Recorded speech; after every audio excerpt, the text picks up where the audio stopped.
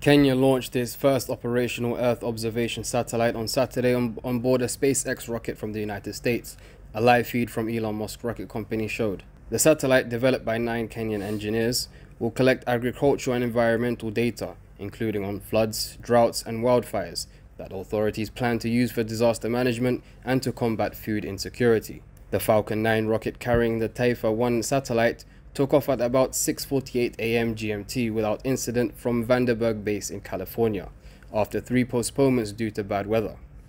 Taifa 1 separation confirmed, SpaceX said in its broadcast when the satellite was released about an hour and 4 minutes after the rocket's launch.